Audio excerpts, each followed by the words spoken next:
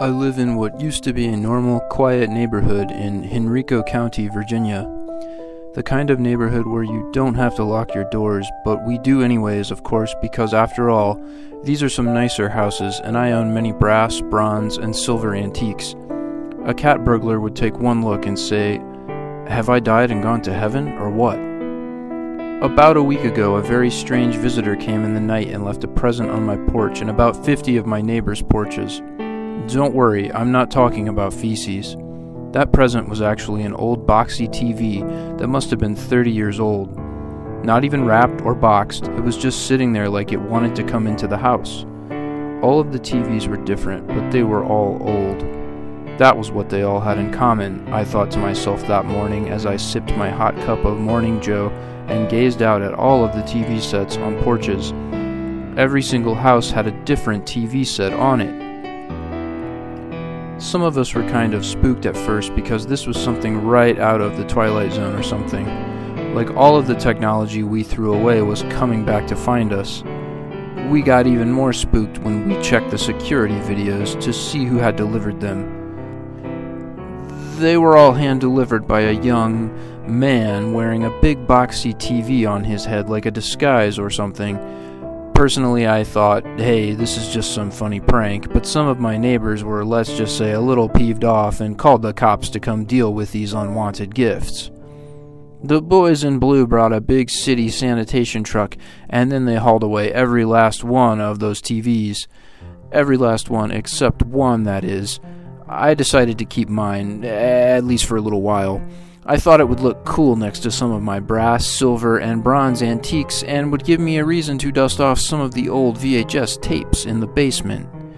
The TV on my porch had a built-in VCR and everything. Top of the line. In 1989, that is. I thought it would be kind of fun and a great conversation piece when folks walked in and asked, "What's with the old TV?" And then I tell them the story about where it came from. Well, that was my plan, at least. I lugged that thing back into my living room and made a space for it where my last box TV used to be way back in the Stone Age. I plugged it in and then went to retrieve some dusty tapes from my even dustier basement. I decided to watch the 1994 Super Bowl again, which was not only one of my favorite Super Bowls, but also my favorite halftime shows due to Winona Judd. I even made some cheddar cheese popcorn for the occasion.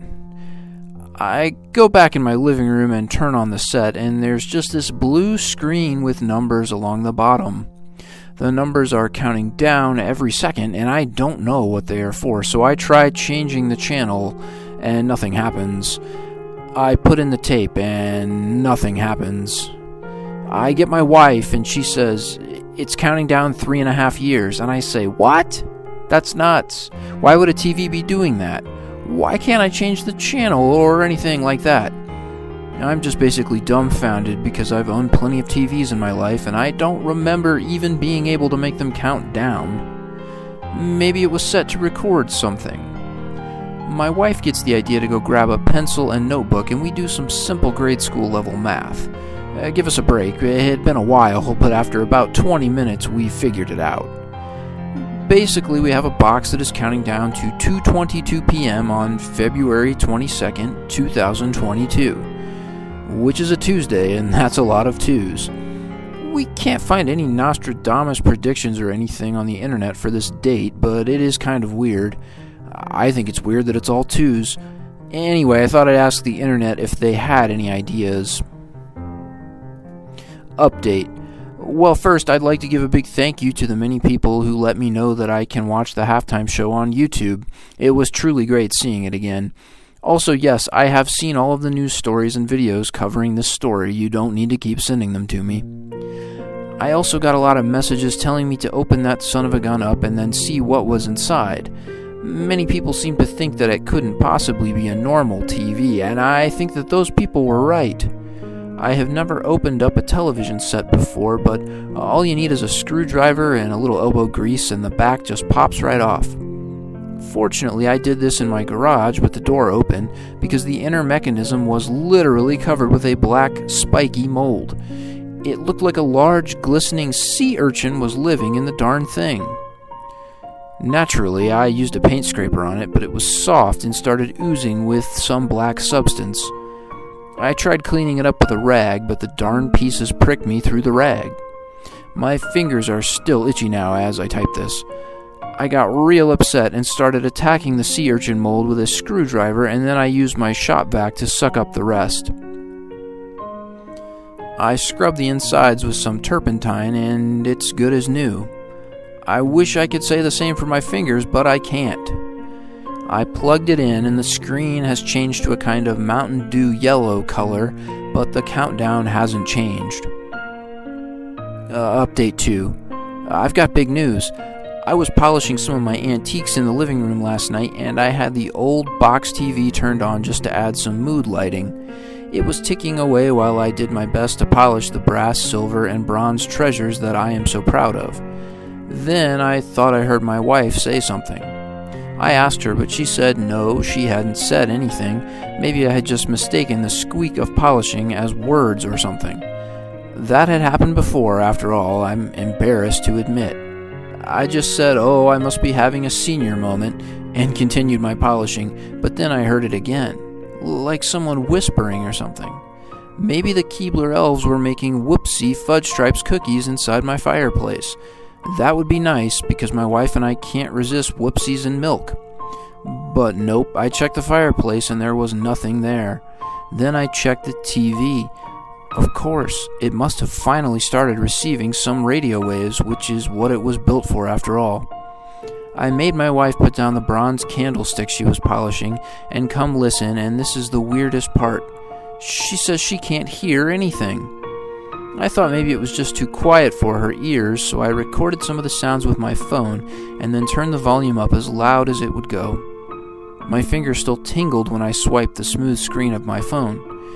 This is when I started to worry that I was going crazy because, no kidding, that recording on my phone was silent, except for the part at the end when my wife asks me if I'm feeling alright and suggests we turn off the TV.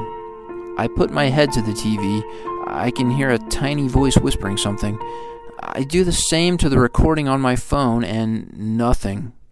Total silence. I decided to not tell my wife anything was wrong because I didn't want her to think I was nuts or anything like that. But later that night, I snuck out of bed and went down to the living room with a notebook. I turned up the volume on the TV as loud as it would go, and it still sounded like someone was whispering right inside my ear. It was repeating each line 3 times. It was still so hard to hear, so I pressed my ear against the little speaker area. It sounded more muffled than before. That's weird, I thought. Where was the sound coming from, if not the speaker? I opened the back of the TV right there in my living room while it was still plugged in. It didn't even occur to me to turn it off. I guess that is just how curious I had become. Here's the really crazy part. The strange spiky mold was back. There was more of it, in fact. I bent down, and I'm not joking here. I could hear this message quite clearly. As I listened, I swear I could feel the mold tickling my ear like it wanted to get in or something. I wrote down the message, but you'll just have to imagine everything is being said 3 times. Anyways, here's the message. You are receiving a countdown to the creation of the I-bomb. The internet will be weaponized against you. For your own sake, destroy the internet. For your salvation and the salvation of everyone. Replace your devices with ones from the pre-internet era. These devices will be safe. Buy as many as you can. Prime directive. Make spores. Fill them with spores. Give these devices to your neighbors. We have tried to stop electricity altogether, but it always failed. Electricity is inevitable. The internet is not. Good luck. That's what it keeps saying. Every time I get close, I can hear it quite clearly now. I guess it really was some weird prank, but it is way more elaborate than any prank we ever pulled as kids, that's for sure. We mostly just TP'd stuff. Some of it doesn't even make sense, for crying out loud. I-bombs and making spores? I feel like I'm missing something here. Is this a reference to one of the video games, perhaps? I'd love to know more, everybody. Update 3. Well, this should be my final update. I'm pleased to announce I've got it all figured out. I appreciate the help on this message sharing website, but I've got it all figured out. I've discovered how to make spores. In fact, it's quite easy. I know what I need to do. I shouldn't get into it here, but let's just say if you find an old television set on your doorstep, don't throw it out. It might just save your life.